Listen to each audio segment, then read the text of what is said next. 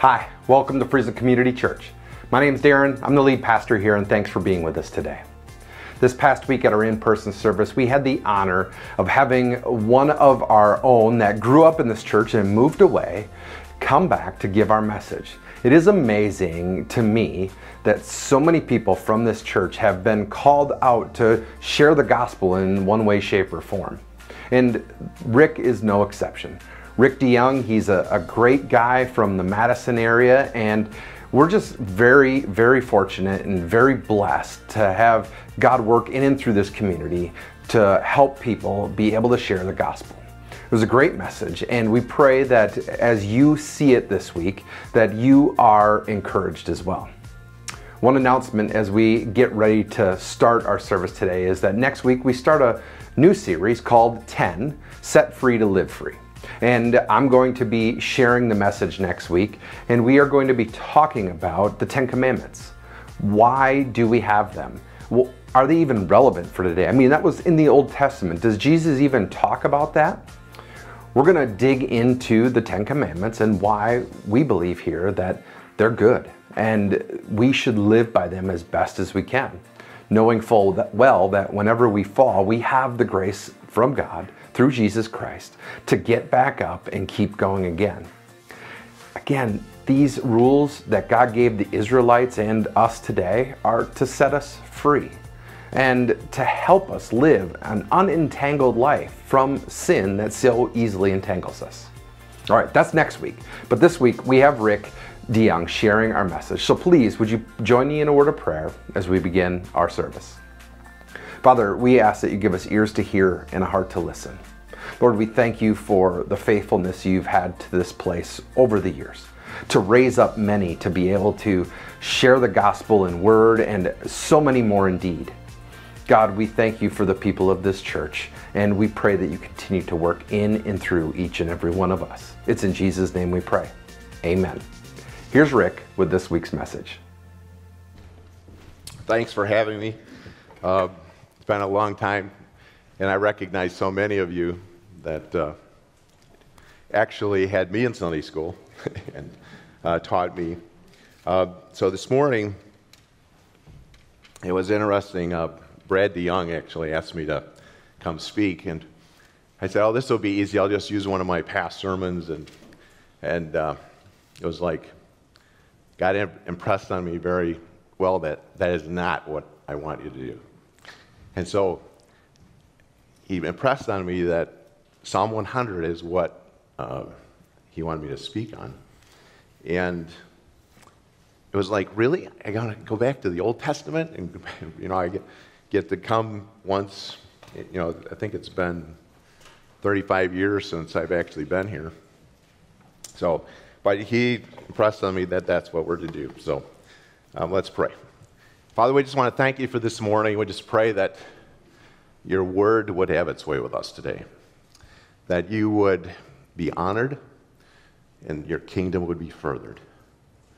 So, Lord, speak through your servant to that end. We pray. Amen. All right, so the title of our sermon this morning is Attitude of Gratitude. So I actually don't have a slide on this, but I want you to think about an attitude. You say, well, that guy really has an attitude. Okay? It's a presupposition as you enter something that you are going to presuppose, or that is what you enter it with.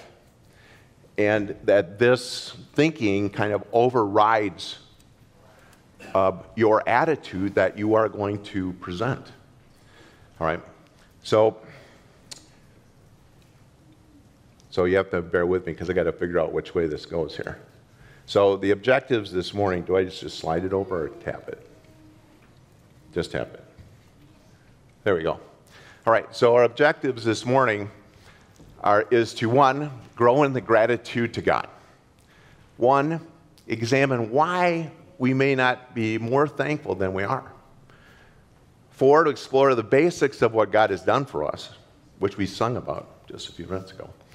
And then 4, to establish the foundations of an attitude of gratitude. All right, so Psalm 100, I believe it's in 557 in your Bible, 5 through 7.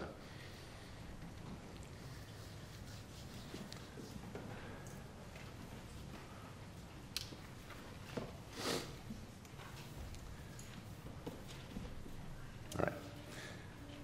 Make a joyful noise unto the Lord, all ye lands. Serve the Lord with gladness. Come into his presence with singing. Know ye that the Lord, it is he who is God. It is he who has made us, and not we ourselves. We are his people and the sheep of his pasture. Enter into his gates with thanksgiving and into his courts with praise. Be thankful unto him and bless his name. For the Lord is good. His mercy is everlasting. His truth or faithfulness endureth to all generations.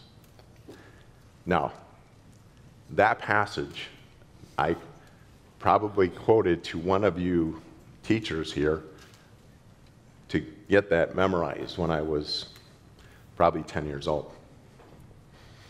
And so what we're going to look at this morning is predominantly verse 3.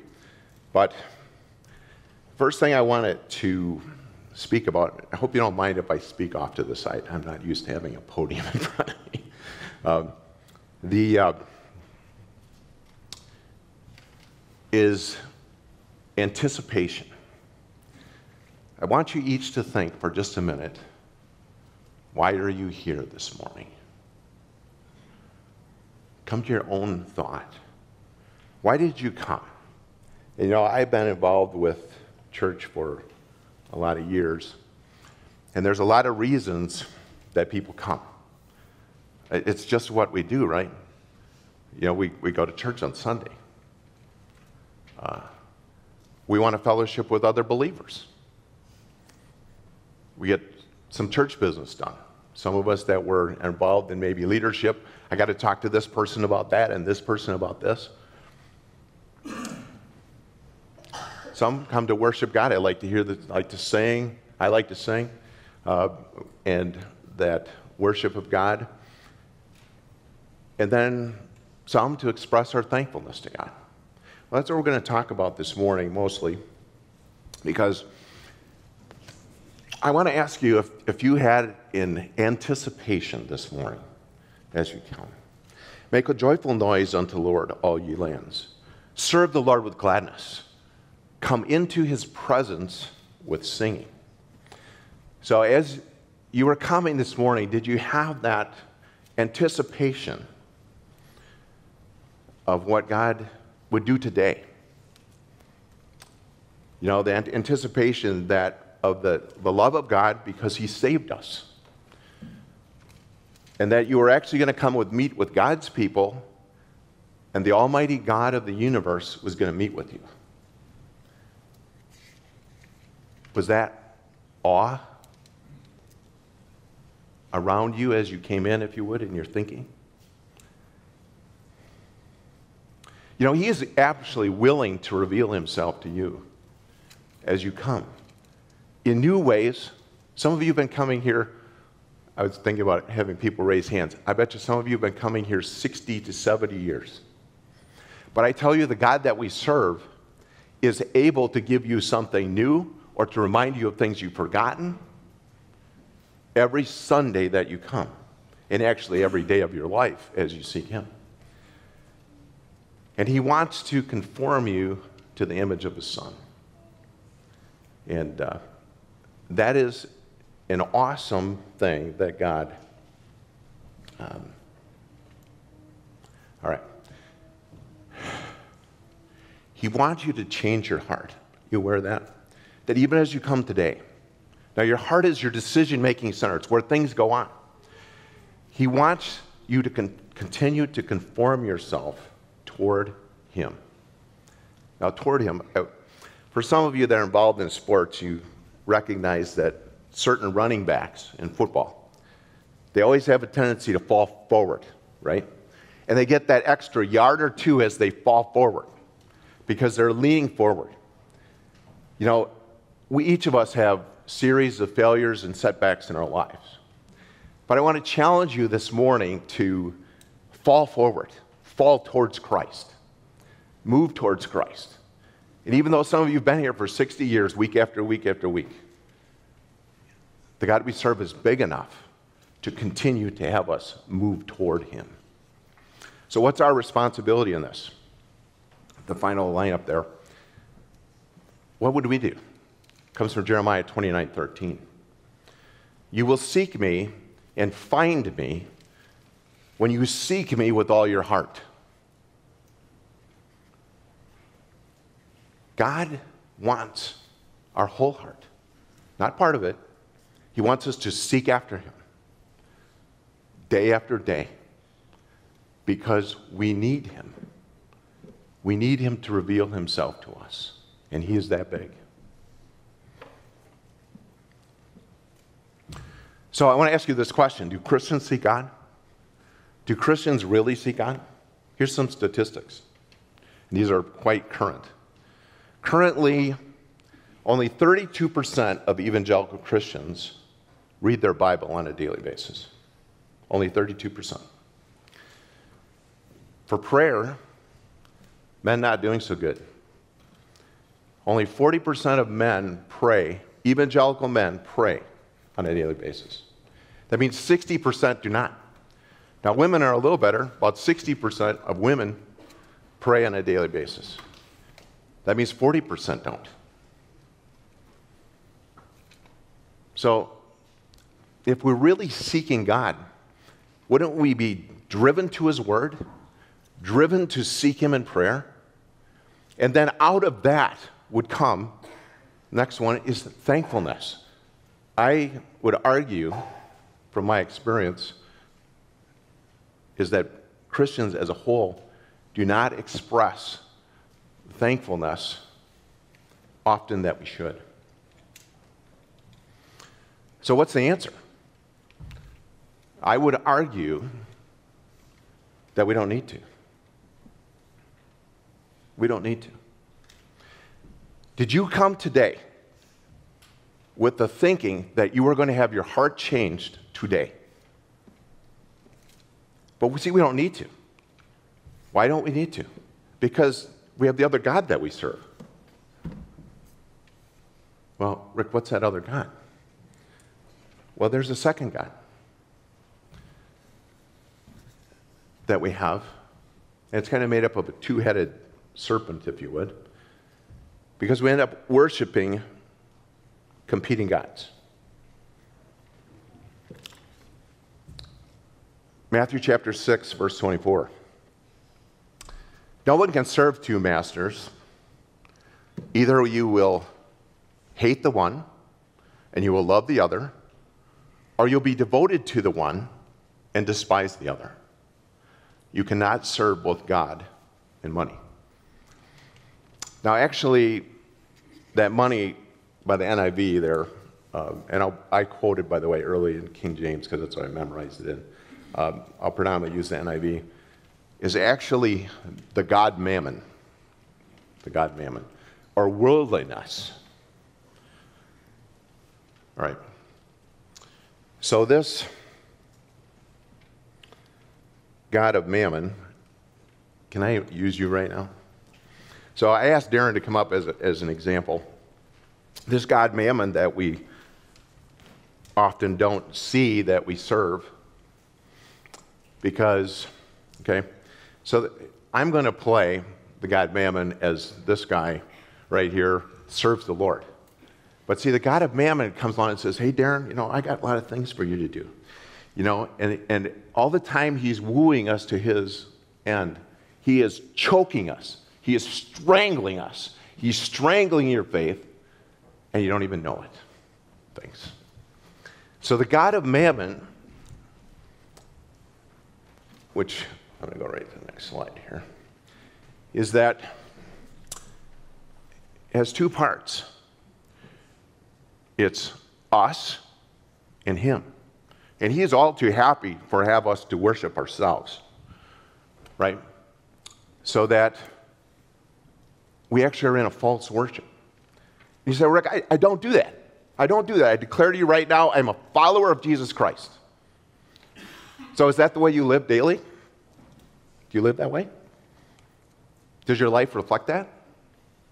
Is your thinking reflect that? As you go through your day, are you considering Christ? as you come into that interaction, which I'm going to talk about in another way in just a minute. But you see, in America, we make ourselves, right? We're self-made people. We pulled ourselves up by our own bootstraps, right? Look at all the stuff I have that God's blessing me, right? Because I have all this stuff. I'm going to talk about stuff a little bit more in just a second. But we think that we call the shots, right? I make this decision and that decision. How much of that do you really have control over? Really? Because I have stuff, I can rely on stuff. I can rely on what I have in my 401k for my retirement. I can rely on this, and I can rely on that. And what happens is we don't rely on God.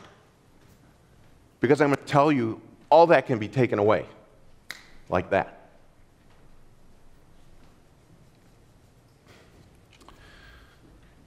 You see, we actually live in two kingdoms. The world's kingdom, worldliness, the flesh, Bible, that Scripture calls it, and God's kingdom. So, one of the most impactful books in my life is this book right here called Substance. It's written by Nick Gibson. He's actually the pastor of the church that we are involved in heavily involved in Madison on the west side. I don't have the time to develop all the thoughts, but this book goes into detail to expose your thinking, my thinking, in how the world has crept into almost every facet of our lives. And we are living in two kingdoms. And then it steps its way out. So I'd highly recommend this. I actually brought several copies with me. So if you're interested in one, if this touches you, if it doesn't, I'd still recommend it. It's called Substance. The subtitle of it is very good. It's Becoming Oaks of Righteousness in a World of Vapor. Okay? And we're going to talk about that passage from James in just a little bit. All right. So, the truth. The truth is laid out here in Psalm 100, verse 3. Know ye that the Lord, it is He who is God. It is He who has made us and not we ourselves. What we need to do is identify the areas that mammon God is choking us and choking our faith, and we need to get rid of it. But that's not easy, because we may not even recognize it, right? And I'll tell you, one of the telltale signs is a lack of thankfulness to God. All right, a couple warnings. 1 John 2:15. Do not love the world or anything in the world, for if anyone loves the world, the love of the Father is not in him.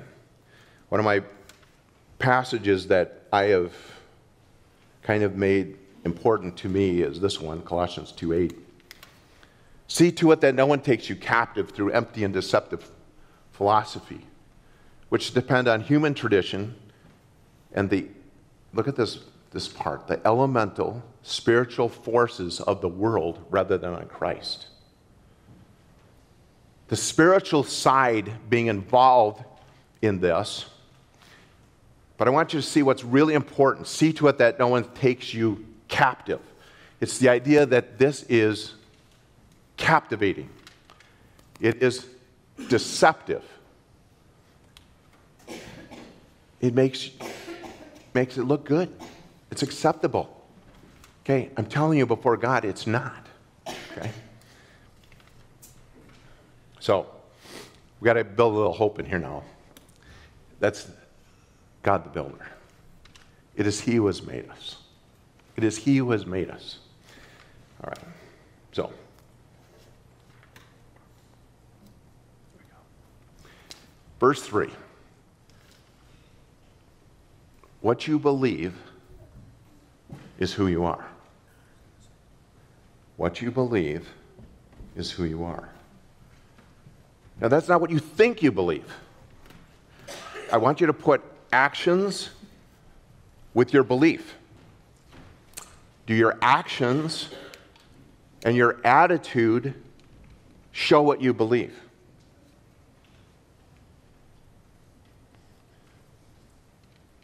So, how much do you really control? How much do you really control? All right, this is my store in Madison. I sell stuff. I sell cool stuff. I sell man stuff. I sell tractors.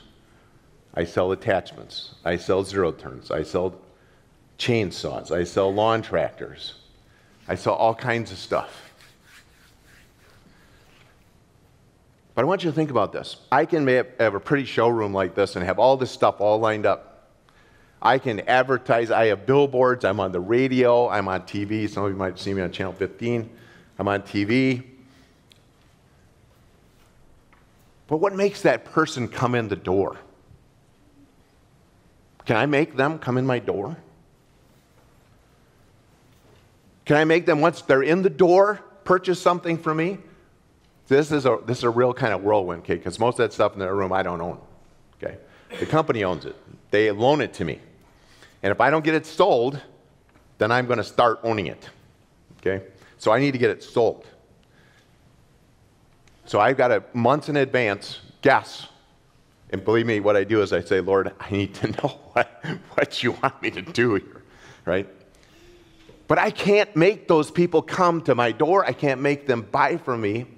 I would argue vehemently that every one of the customers that walk in my door is a gift from God to me, that He's moved in them some way to get them to come, and they're a blessing, okay? They're not a certainty. They're a blessing. All right. I would argue from the scriptures, James chapter 4, 13 through 17. By the way, I'm going to have different passages I'm not going to go to. But I'm going to give you an opportunity because Darren was gracious enough to print out the homework I have for you this week. So I have every day scheduled with some of the passages from this and a series of questions. So if you want that, it's on the back table back there, so thank you for doing that. So I'm not going to have a chance to develop this, but this is basically that you say you're going to go to this city or that city and do business in this, and he says, what's your life? It's but a what? It's a vapor. Okay? And being here today, it's to see you guys that allowed me to grow up in your presence. That's 50 years ago. That's 50 years ago. So, one of the things I've learned to hammer things home is good illustrations. Like, I want you to remember the God of Mammon is wooing you as he's choking you, okay? Second thing I want you to remember is this, the wall illustration. So the wall illustration, and I picked in particular a old wall section of a barn, which most of you are very familiar with. And I want you to picture, and so I can't bring stones in here, so I brought a cardboard wall, but picture this being stones, okay, and mortar. This wall, you can see way outlasted the barn that's on the screen, is made of stones, hard stones from the field. Growing up, and I don't know if they do this anymore, we would call them hard heads, okay? They're hard, they're strong. All right?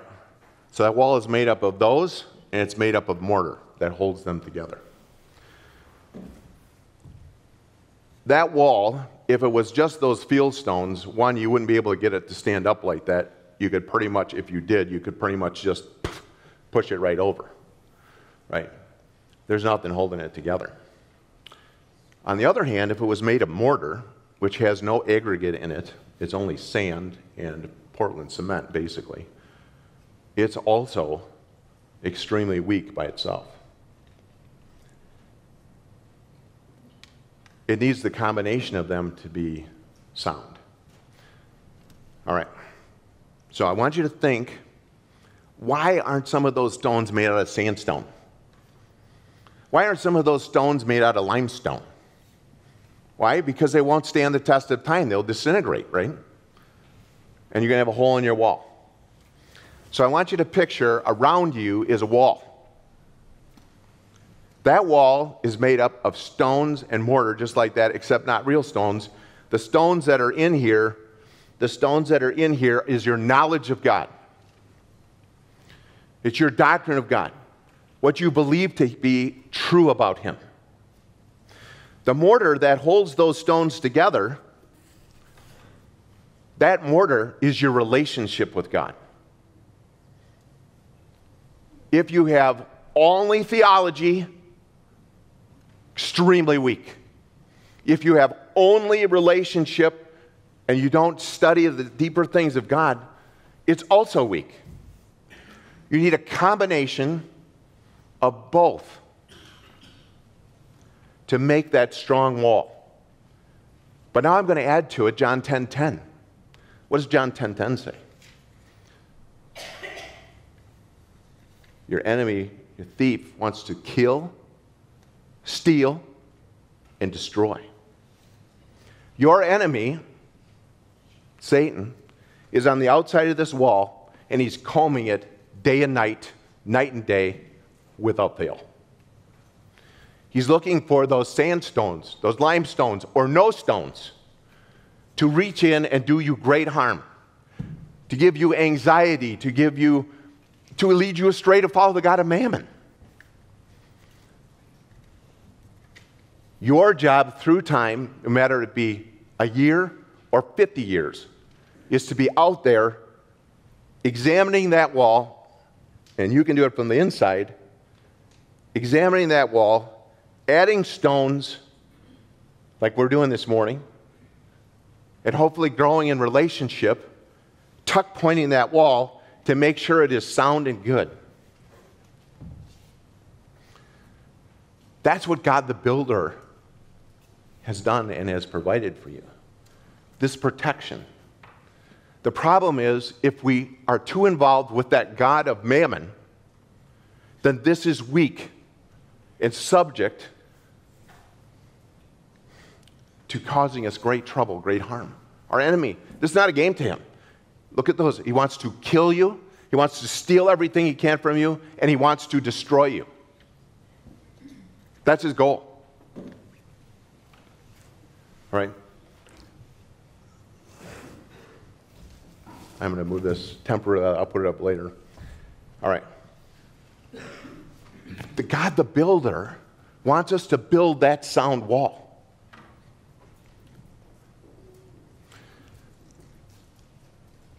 The second part of verse 3. We are his people and the sheep of his pasture. That should be a great assurance, because this whole idea is the fact that of the sheep pen that now protects the sheep. And we are his. But do we really seek him? Enter his gates with thanksgiving and into his courts with praise. All right. We got to draw this down, because I remember my dad complaining it went too long, right? So what do you believe? Really, what do you believe? Not what you think you believe. We often see ourselves as something we're not. All right? That's James 1:22 through 25. Looking into the mirror, and we forget what we look like. Never, ever underestimate the ability of you to deceive you. Think about what that says. Never underestimate the ability of you to deceive you, to think that you are going in this way when you're really going in that way. Remember, empty and deceptive philosophy. Oh, I'm better than that, Rick. I know better than that. No, that's an arrogant attitude. Have the humble attitude. Seek out those around you that can give you advice.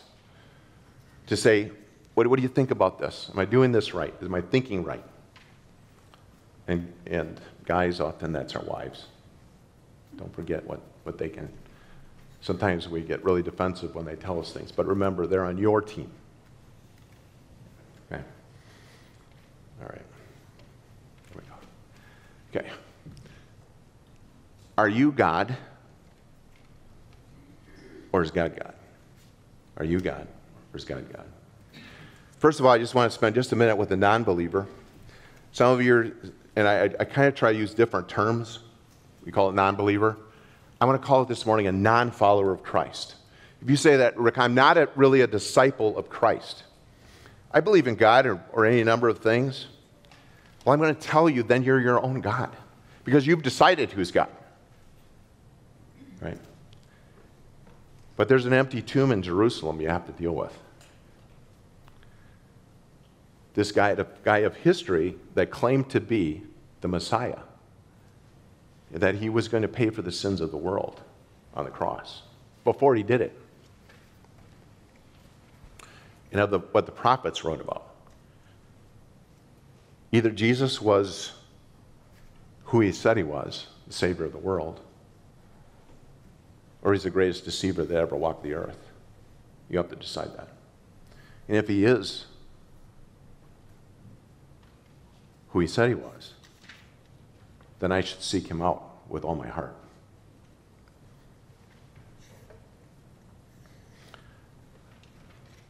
All right. What about you that say you follow Christ? I would argue that a presentation like this, or a sermon, does three predominant things. One, it adds to your knowledge and or relationship with God. Something maybe you haven't thought of before. But it adds to it. The second thing it does, for some of you, it's going to confirm this is where I'm at. I'm in that place. I'm in that place of anticipation of God working on a daily basis in my life and really renewing me, whether, Romans chapter 12, verse 2. Do not be conformed any longer to the pattern of this world, but be transformed by the renewing of your mind. That you're in that state of constant renewal. I'm seeking God, going after him, pursuing him. Right?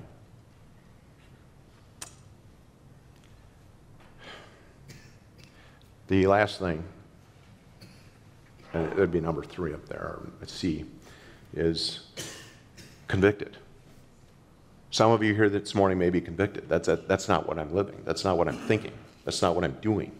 Okay? Well, then I challenge you, don't let today pass until you take steps to make the change. God wants to go after your heart. And he wants that to be in the part of the decision-making of your heart. And you cannot do this online. You have to do this. Life is lived out in the Christian faith in a body of believers where you're rubbing up against one another. And you're close enough to them that someone can see what often is we're at arm's length today, especially after COVID. COVID is one of we were talking this morning of what a challenge it has been to the church. We want to get close enough to people that people can say, Rick, that is not good. I challenge you on that. But you see, if we stay now at arm's length, then we can have people think of us as something we're really not. Okay. So, but this passage is very hopeful. For God is good. His mercy is everlasting. This is why, verse 1, why we can make a joyful noise unto the Lord.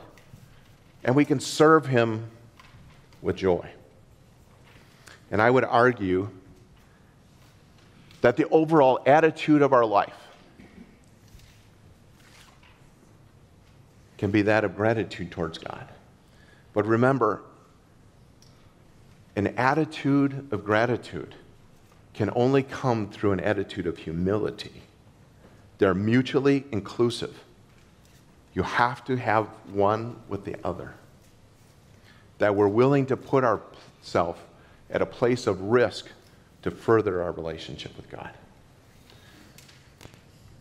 Do we have an attitude of gratitude because we've seen what God has done? Let's pray. So, Father, we just want to thank you for the message that you have given us through Psalm 100 and the hope that it gives. Lord, I just pray that the challenge that would lay before us, that we would grow in our knowledge of you, but not grow in our knowledge, as Scripture would say, so that we be puffed up, that we have all our doctrine straight. It is important for us to have that straight. But we must do it in the loving relationship with you and growing, and in that, the humility that would come and the attitude that we would override our lives. But Lord, I pray that today lives would be changed, hearts would be changed, people would be moved toward you. Move in such a way. You are that big. We thank you, Jesus. We pray in your name. Amen. Thanks again for being with us today, and we pray your time with us was blessed, encouraging, and challenging as well in your faith. Hear this benediction as we get ready to leave this space. May God himself, the God of peace, sanctify you through and through. May your whole spirit, soul, and body be kept blameless at the coming of our Lord Jesus Christ. The one who calls you is faithful, and he will do it. Amen. We hope you have a great week. We'd love to see you soon in person. Bye.